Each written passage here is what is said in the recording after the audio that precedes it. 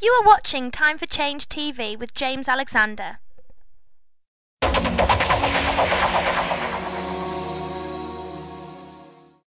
All across California, sensitive wetlands, forests, and open spaces are being lost to developers and their bulldozers. But now there's a Democrat with a lifelong commitment to our environment. He worked for President Carter on solar energy and conservation.